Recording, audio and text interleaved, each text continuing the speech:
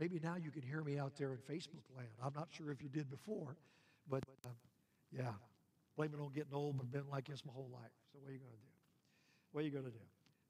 But I want us to talk about for a moment the fact that all of us we are a masterpiece made for a purpose. God created us, and God created us for a reason.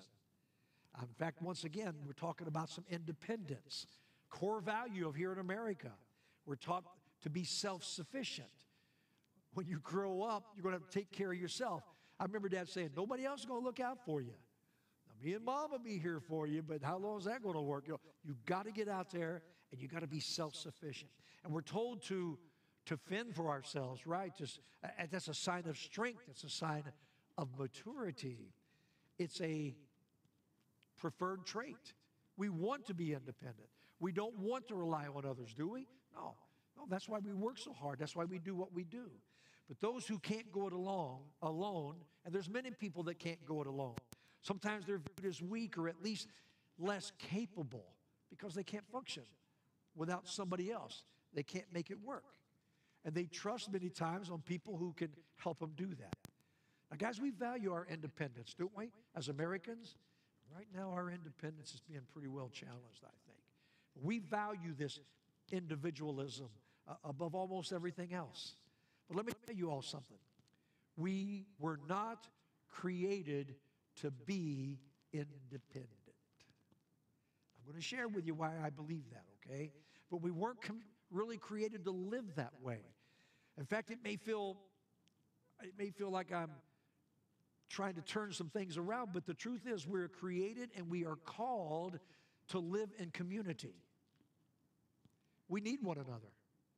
It's not a weakness to need somebody. It's not. Let me say it again, only this time let me make it more personal. You were created and called to live in community. You're not called to find your guys for us to find our woman, right?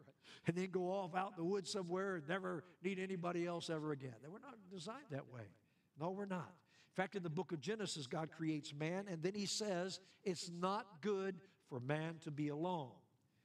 And once again, not just because he might be lonely or maybe he needs a buddy. No. Because God wired us to do life together. I believe with all my heart this is why we have churches. We are a community. We are to do life together. God wired us to do life together. He created us and called us to do life in community.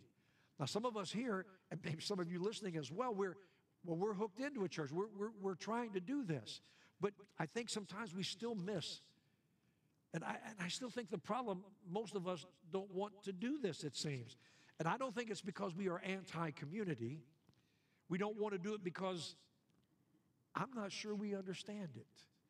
I'm not sure we really understand the importance of why God designed and created the church. Sure, the church is to reach out the gospel and spread the gospel, but there's more to the church than that. And I think some people don't want to do it because we've been trained to do life independently. We don't want to do it because we don't know what we're missing. We don't know what we're missing. We don't want to live life in community because we don't know how to do life in community. And as a result, most of us are far too focused on being individuals. Even we involved in churches. How important is our church? How important is the other brothers and sisters in our church? How important? I think sometimes we get too focused on our individuality. But this individualism is robbing us of the joy and the strength and the hope that I believe people need. I know so many people that, okay, they've got their family, that's their little community, and I get that. That's important. Obviously, family's one of the top priorities in life. But there's more to the community that God talks about than our immediate family. We should have, we call it a church family, don't we? There's some people that love to get into clubs, right? Clubs. Why? It's community. They don't even know why. Why did I get involved in this club? Whatever it may be, or why do I get involved? I believe even ball teams and things are communities. and the things that we do. I believe there's some people that go to the same restaurants all the time, every week, and they meet some people, and now they talk together. They get to know the people that works there. And what have we done right there? What is it that calls and pulls us to do community, whether it's large or small? I said it earlier, we are wired that way. And I think the only way to break the habit of living alone and not getting involved in community is to experience the life that we're truly meant to live. And it's to learn how to live among community. How do you guys live among your church? Well, I go every Sunday, faithful. Some of us even come Sundays and Wednesdays. Of course, back in the day, we did Sunday morning, Sunday night, every revival meeting that ever was. And I remember as a little kid, whenever they said, we're going on another week, it was like, I'm talking as a kid, okay? Another week. I mean, because if the church doors were open, the Stevens kids were in church. That's just the way it was, right? And as a kid, but boy, I tell you what, I look back on my life and I realized that church that we attended was our family. It was our community.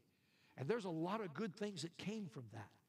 And I think one of these lessons, I think what I want to share with you today, and actually for the next few Wednesdays, if I may, we're going to explore what it looks like to live life in community. Not just as a group of different individuals. How many groups of those we see? I think some of the clubs are just a group of individuals, right? We're going to learn what it looks like to live as one, as the body of Christ, as one, as one. And this is far more important, I think it's really more important than a lot of us realize. Not just because doing life alone leaves us lacking, but because we're each wonderfully and uniquely created to be part of a community, and through that community, we ought to transform the world. Isn't that what the church is all about? Right now, the world needs transformed. It needs some changes. But it means that we need and we must do life together. We must learn to do life with others, even when life with others is difficult. If we're going to be family, let me ask you this. You and your family ever have conflict? Ever? Well, of course we do, right? As soon as you get two individuals, I don't care if they're family or not, there's going to be some conflict. So then you get a whole group together. It's tough sometimes. We learn to do life, I think, though, as a united community. There's nothing can stop the united community.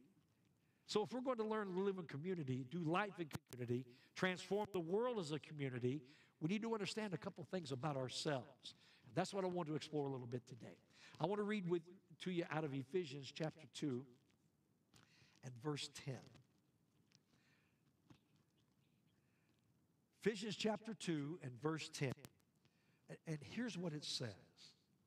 Now, I'm going to wait a minute. Some of you are looking it up. Maybe some of you at home are looking it up. But I want you to read this with me. I'm reading out of the NIV. But here's what it says in the book of Ephesians. And for you Bible scholars, that is in the New Testament. Okay, so I want to make sure you guys hook me up here. Ephesians chapter 2 and verse 10. And here's what it says. For we are God's handiwork, created in Christ Jesus to do good works. Now listen to this. Which God prepared in advance for us to do.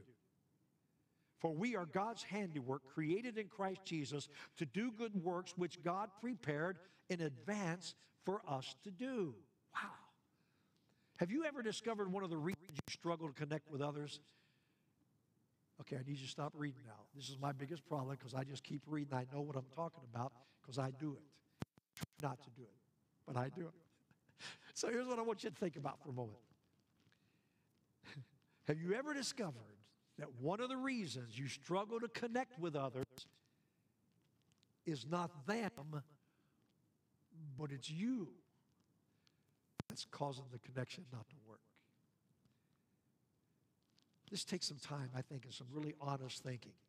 Multiple failed relationships. What's the common denominator? Multiple jobs ending badly. What's the common denominator? Can't find a place to connect. Never feel like you belong. What's the common denominator? And I'm not saying there aren't times when others have left us out or we've been rejected. We all have. I'm not saying we've never been the victim of others' hurtful actions. But we're honest.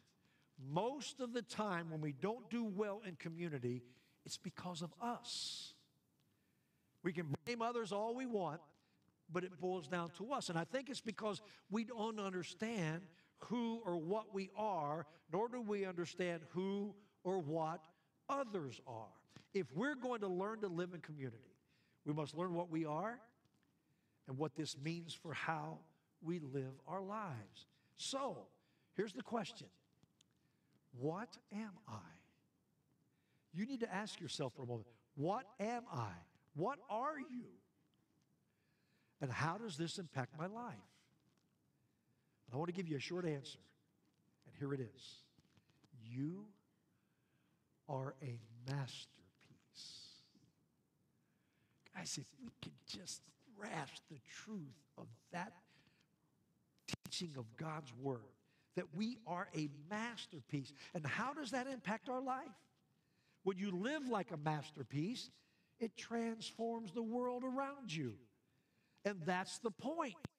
You are a masterpiece. Act like it. Act like it.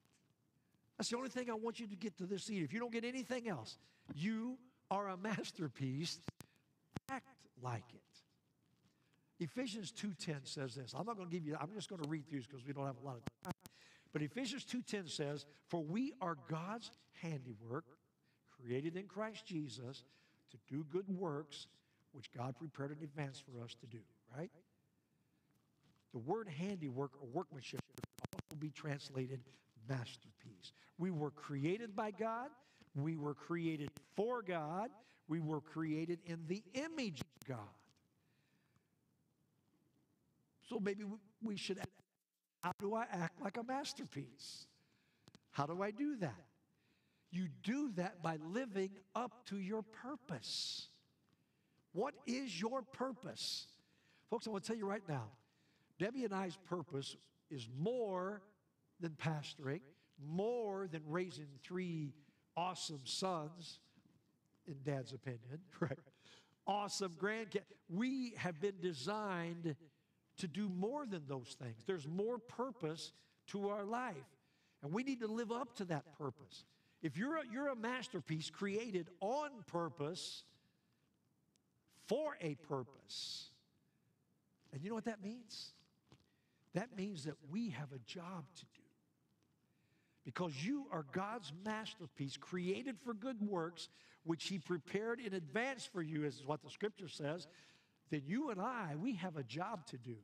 And one of the greatest ways I believe that you and I can honor God, one of the greatest ways that we can live up to our purpose, is to do the job that we were created to do. So how do we get that figured out? In fact, if you're not doing the job you were created to do, then you aren't living up to your value, to your potential. A vintage car is a masterpiece. You don't use a vintage car to take your little league ball players to the ball game. That's what minivans are for, right? A vintage guitar is a masterpiece. You don't let your 7-year-old bang on your show or take it even the show and tell at school. No, it's a vintage. I have one of those. It's called a Gibson Hummingbird. And it's made back in the late 50s or early 60s. And it's worth quite a bit of money. And the boys are right now trying to figure out which one gets that when we're gone, right? But the thing is, I never let my little boys bang on that guitar. They always had something to hit on. But if you had the original Mona Lisa, you wouldn't use it to cover a hole in the restroom or paper the bottom of a bird cage. No, why wouldn't you do that? It's a masterpiece, right? And if it's a masterpiece, you use it according to its value. right? We value it. And since you are a masterpiece, you need to live up to your purpose. You need to be used for what you were created to be used for. And here's what I think some of us make a mistake. We learn a gift. There's something that we do. Could be teaching. Could be playing instruments. Could be singing. It could be any number of things. And we camp around that one thing that we do, which is a good thing.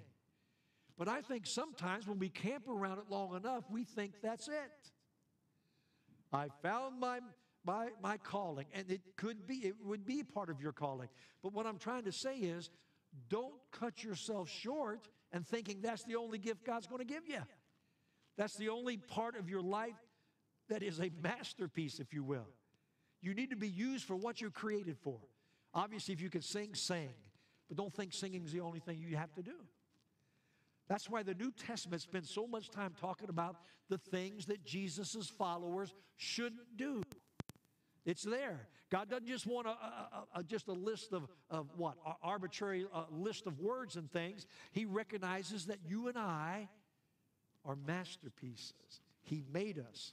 He doesn't want us to be devalued. He does not want that.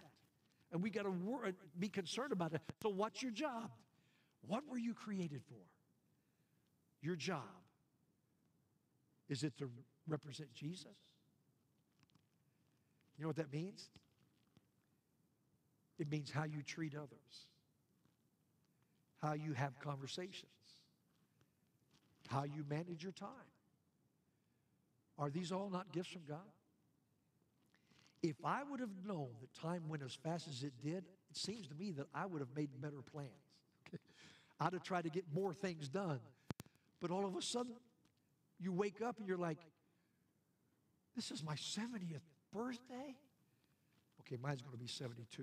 But that's not the point. Okay, the point is you wake up one day, and where do you go? Where do you go? What happens is we sometimes don't value things in our life. If you're going to be a masterpiece, if you're going to live up to your purpose, you need to ask yourself this question. How am I representing Jesus? Now, you know, as a pastor, we're going to talk about the community of Christ, right? We're going to talk about the masterpiece that Christ made, right? That we were designed and created to be. But how am I representing Jesus? And here's something I want you to really realize. Never, ever, ever think that what you're doing doesn't matter. It does matter. When you represent Jesus wherever you are, you're living a life of infinite value and purpose. You're doing your job even if the situation you find yourself in seems incredibly boring and mundane. Your job is to reflect Jesus back to our world. So maybe we ought to ask this question. What are we reflecting? What do people see in us? Cheryl and I believe, have an awesome opportunity among, if any of them are listening, I'm sorry, but among a bunch of heathens, man. These guys, they're fun. They're characters, man. They're characters. And Cheryl and I, for whatever purpose and reason, have been placed in the midst of these guys. And I'm loving it. And Cheryl is too, okay? By the way, Cheryl got 2 really good hits today, man. I mean, he was hitting 2 doubles. And I'm telling you right now, he's not as fast as he used to be. So he hit it far enough to still get 2 doubles. Good way to go, Cheryl. Yeah. So, but once again, the reflection that we give when we're around people, when we're doing our jobs, whatever it may be, no matter, once again, as I said, no matter how mundane, it doesn't matter. What are you reflecting? And I think the second way you act like a masterpiece is recognize the value of others. Just like you were created in God's image and are, therefore, a masterpiece, everyone you interact with, were they not also made in the image of God? That doesn't mean they're serving the Lord, but God's creation was in His image. So that's all of us. If everyone else is also a masterpiece, then you've got to ask yourself this: how am I treating others? Now, I know all of you in this room very well. You're good people. You treat people right. I've watched you. I've seen you. And you know what? That's the way it should be. But what I want to continue to do is to continue to do the right thing and recognize that value. Now, let me tell you, this is how we are. You don't have to admit it if you don't want to. But we judge a lot. Somebody walking around, good example, the judgment we just made on some of these guys we don't even know, right? These boys, praise the Lord, they're in church, right? And they were walking around and we didn't know them. And the one boy that this was his church, he was showing his friends the church, and he wasn't recognized. Oh, I should have been recognized. You know, and he took it real personal. But after talking to him, man, I said, think about it, buddy. Nobody here knew you. How did they know you? And I said, you know how many wackos in this world? I'm glad somebody came up and said something to you to make sure everything's okay. You know? But once again, the first thought is, especially in this day and age, is this safe? You know, what's going on? You know, all of a sudden these young guys are showing. But the thing is, we're guilty, not of this. We did the right thing here, I think. We needed to stop and say, hey, guys, can we help you with something, right? No, that was the right thing to do. But our first, let's just go back to people we meet. Somebody brings somebody in, and the first thing we do, I'm sure that as we sit in the congregation, we got a guest speaker. We're all wondering if this guy's going to be a good speaker. We're wondering if, I don't want to say I'm going to wonder if I'm going to like him or not, but I've had some come to me later and say, Pastor, boy, that one speaker was awesome. But the next time you're gone, if maybe you might want to get somebody else. That guy put us to sleep, or that guy went an hour, or whatever it was, right? And nobody comes in anger and animosity. And I don't know that's so much judging. But the thing is, we're so quick to judge. We're so quick to, what was it I asked Sunday? How many of you ever made a quick decision and found out you were wrong? You know, I've met people before, man, that guy, you know, can I just tell you, to be honest, I said, you know, man, that guy's a jerk. You know, you shouldn't act like that. Turned out to be one of my best buddies. After I met him, he was okay. He was just, I look back now, he was nervous. He didn't know anybody.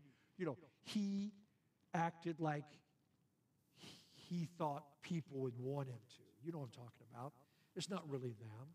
They just put on this show and then they say things and do things. But see, even with people that come up and do things that are absolutely wrong, the Bible teaches us that person is still made in the image of God, and they're a masterpiece. We need to recognize the value in others. And if that's true, then understand that everyone else, everyone, is made in the image of God, and they're masterpiece. Doing life in community, it only works when we realize we're made in God's image and we recognize that everyone else is too. And I think we've got to be careful that we don't just have our little circle of friends and then others are on the outskirts. No. We need to be open, do we not, to all of God's creation. I think the New Testament is not only full of things we should avoid, right, to help us recognize our value, but it's also full of things that we should do for others, because God wants us to recognize others' value. Value. That's why Paul wrote these words to one of Jesus' communities in the first century. In Philippians 2, 3, and 4, it says, do nothing out of selfish ambition or vain conceit. Rather, in humility, value others above yourselves, not looking to your own interest, but each of you to the interest of others. What was he thinking? Do nothing, in humility, value other people above you? Are we taught that in the United States? Are we taught that in this world? To think of people higher than ourselves? It ain't going to do nothing out of selfish ambition, jockeying what for position, campaigning, manipulating to get your way. Do nothing out of vain conceit, selfish ambition, vanity, or the status quo for most of culture. But for those who follow Jesus, Paul says, no, that's not how a masterpiece treats another masterpiece. Instead, we got to learn how to value others above ourselves. This is what Jesus did. This is how Jesus lived. This is how Jesus impacted what? Humanity. And when we live like this is how we reflect back Jesus to our world. It's how we do it. In fact, Paul follows this up in Philippians 2, 5, and 7. In your relationships with one another, have the same mindset as Christ Jesus, who being in very nature God, did not consider equality with God something to be used to his own advantage. Rather, he made himself nothing by taking the very nature of a servant. Didn't Jesus put others above himself? I mean, he reflected his Father in everything that he did. And the way a masterpiece treats another masterpiece is by making yourself a humble servant like Christ. Now, I believe most Christians believe they're humble. And I believe to a point we are. But I'm not sure we are really as humble maybe as we think we are. Maybe we need to order seek God and say, God, I want to be humble in all areas of my life. I want to be humble, God.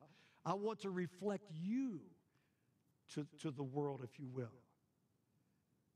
Let me say that phrase again. The way a masterpiece treats another masterpiece is by making yourself a humble servant like Christ. And you know the best way to do this? Go back to your purpose. Go back to the job you've been given by God. Seek that job out. How hard have we sought that? Young moms to your kids, how are you serving your kids? Husbands to your wives, how are you serving her? Wife to your husband, how are you serving him?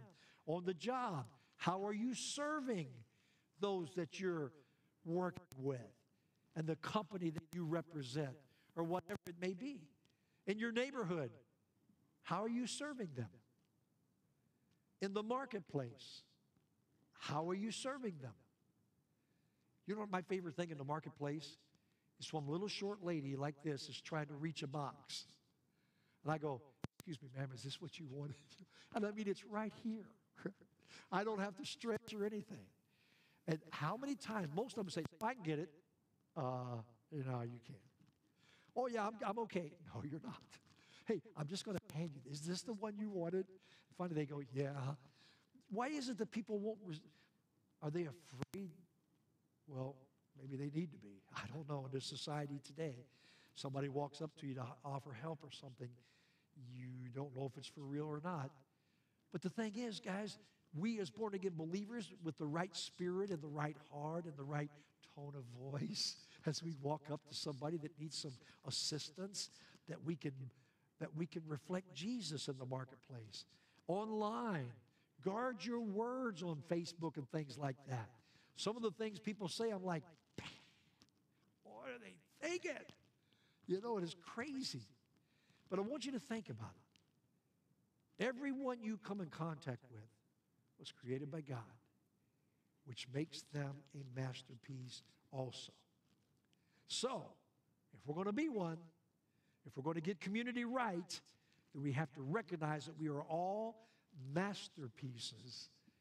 We need to act like it. So, what's the takeaway here tonight? What do we do with this thought? I want to give you a 3-step takeaway for us here today. Number 1, pray that God will help you realize that you are a masterpiece. And ask him to reveal it to you. There's times in my life when I'm thinking, God, I don't deserve all this grace you have given me. You know, I was up there praying a few minutes ago, and my name was up, well, there it is on the screen, right? And I'm like, God, I've been here for 14 years now, Lord. You have blessed me, and I feel honored that you have asked me to be the pastor. And I'm standing there looking at my name, and I'm thinking, I could have never dreamed this up. This is what God directed Debbie and I to do. But I'm guaranteeing you, I told you I went back to one of my high school reunions and talking to some of the kids there, and one of the girls was asking, Keith, what are you doing now? I go, I'm a minister. Of course, she gave me one of these, right? Keith Stevens is a minister? Wow. She said, you didn't exactly wreak holy terror on the school, but a minister? Keith, are you telling me the truth? I go, hey, God can do anything, okay? And then the little lady, when I came back to the church I was raised in, and I was going to pastor, that little lady gave a testimony. Out of all the young men that ever went through this church, I thought you'd be the last one God ever sent back. And I'm like, somebody asked me there, did that offend you? I said, no, it didn't offend me. I thought it was hilarious, you know. And I mean, I would have to agree with her. You know, I just never would have thought that growing up. But you see, when you're a masterpiece, and you allow God to, that's God's created, you realize that, you start once again seeking out His will. And what did we just say? Ask Him to reveal to you and to help you to realize what a masterpiece you are. Ask Him to show you, ask God to show you the value in His eyes. God, show me the value in your eyes. Ask Jesus to help you see yourself the way He sees you.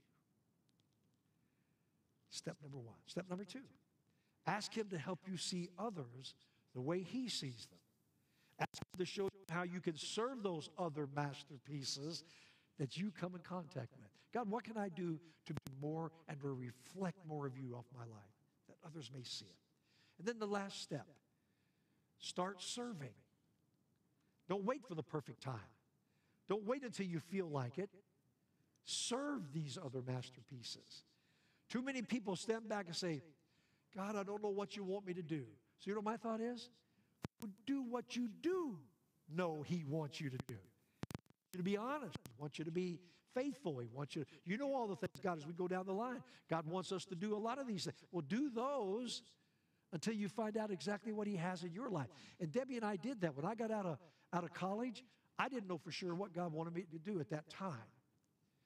No, while I was in college, seeking what God wanted me to do in my life, I didn't know what He wanted. I didn't know if He's going to call me to be a pastor. I didn't know if He's going to call me to be an evangelist, a missionary, or just a good board member, council member. I didn't know what He was going to call me to do. But I thought to myself, well, I ain't going to hang around and wait to find out what it is. I'm just going to get busy. So Debbie and I, even before we were married, we sang on the 700 Club. That would have been in 1971. Debbie and I, at the Easter time, and we sang the Three Rusty Nails. And Pat Robertson, of course you guys know me, right? Here's all of the kids from college there lined up, and he's talking, interviewing somebody. And all of a sudden, he's interviewing the school president. He said, hey, let's get one of your students up here, and maybe we can talk to them a little bit. So nobody's moving, right? Everybody's just standing still. So all of a sudden I went, and the second I moved, I caught his eye. He goes, hey, Keith, come on up here. Why did I do that? Because I wanted to go up there and see, just to see how cool that would be to speak to someone the 700 Club. I wish it had been more spiritual. But anyway, I went up there, and he started just asking me a few questions. And I just told him, man, we're praying. I'm just seeking God's direction for my life. And it was just a neat little few minutes. In fact, it wasn't even minutes, probably, more like a few seconds. But you just never know. But you start serving God and doing the things of God. You don't wait for the perfect time. You don't wait until you feel like it. God, show me, I want to see these masterpieces like you see them. Have you ever seen something in somebody that they didn't see in themselves? I've had some kids in my youth group. I had a kid, man, rowdy, I mean, troublemaker and everything. I looked at him one day, I said, nah, man. I said, some days God's going to get a hold of your life. And he's just rebellious. He's just rebellious. His dad didn't know what to do with him, you know. He lived with his dad, they divorced, but I told him every chance I got, I believe you, Dave Delina. God's going to take care of you, get you hold of your life one day. I don't know if I even believe in this God stuff. Today he's a worship leader in a very large church down in Florida. And I saw him years ago. In fact, he texted me one time or did something, I don't remember. Years ago, Pastor Keith, you are the only one who ever believed in me. My dad didn't think I would turn out good either. But you said you always knew and you always believed. He said, I can't thank you enough that you took the time to speak into my life. And it's amazing. But I saw it in him. He didn't see it. Nobody around me saw it, I guess. But see, that's something God can do with all of us. We can see something in somebody that maybe they can't even see in themselves. Have you ever said, oh, he's okay? No, he's not okay. I even had a pastor one time. I said, but he's a good boy. He goes, no, good boys don't do this and this and this. I said, okay. He did bad things, but he's still a good boy. I said, and in fact, there was a kid. And I said, I still believe. And guys, I do often wonder, what if he had nobody who believed? Would he have one day maybe still come back? I don't know. But I believe you and I speak into people's lives. And we believe in them. Even though they're struggling and they're having hard times, we love them. So if we're going to find unity, if we're going to find and be one as a community, it's important to recognize ourselves and others as the masterpieces God has created us all to be. That's who we are. And once again, am I making this stuff up? No. It's the Word of God. It's God's Word. And folks, God's Word never returns void. It's the truth. And you honor God's Word, God honors you. You walk in His favor. Isn't that how it works? When you do the things of God that He's commanded us and encouraged us to do, then we learn to walk in His favor. So praise the Lord for that. Amen. Well, hey, I want to, before I close in prayer, I do want to invite everybody to be with us on Sunday morning. 5 Smooth Stones. Ralph, you and Karen, on Sunday, I'm going to give you a rock. I want you to keep this rock, okay? Okay, I've already speaks 2, so some have 2 rocks, but you guys can catch up. We'll give you 3 rocks if you want. But we're talking about 5 smooth stones, about David and Goliath. First sermon was all about Goliath. The next was all about David. Now we're going to start getting into some interesting stuff on the battle, man, of what all the things that happen. It's pretty powerful. But the rocks that I'm giving you, I want you to put in coat pockets. Put them someplace where you can see them. And every time you look or every time you put your hand in your pocket, you remember who you are. You know, you're a warrior. And God gives you the ability to defeat the giants in your lives. He promised. So I want to invite you all to be sure and be with us in that service. And also, actually a week from today, I'm going to be going on a prayer quest. And many of you received letters that was sent out to ask you to send me your prayer requests, some things I can pray with you about. And everything's confidential. Actually, I destroy them afterwards. Nobody can see them because sometimes it's pretty personal things. But you know what? I'm going to go to God. I'm going to seek God for answers. And I'm going to believe God to answer those prayers. And if some of you out there have not received a letter like that, you need to call the church and we'll make sure. Or text me or get on Facebook and say, hey, Grace Fellowship. I don't know. I'm not really taking that way. But somehow, if you'd like one of the letters to really explain what's going on, I'd love for you to have one. And I would love to take your prayer request with me. I'm taking 3 or 4 days and just going off by myself. And guys, I'm just seeking the Lord. I really believe God ministers through this. So keep that in mind too. We'd love to have you be able to get your request in as well. Well, bow your heads with me if you would as we dismiss tonight. Dear Heavenly Father, thank you. This was a privilege, God, to stand before your people. It's a privilege, God, to be able to speak your word, even out to our Facebook family, God. I pray that you bless each and every one and let each one know what a masterpiece they are, created by you, God, in your image. And may we recognize everyone as a masterpiece, and may we reflect you, Jesus.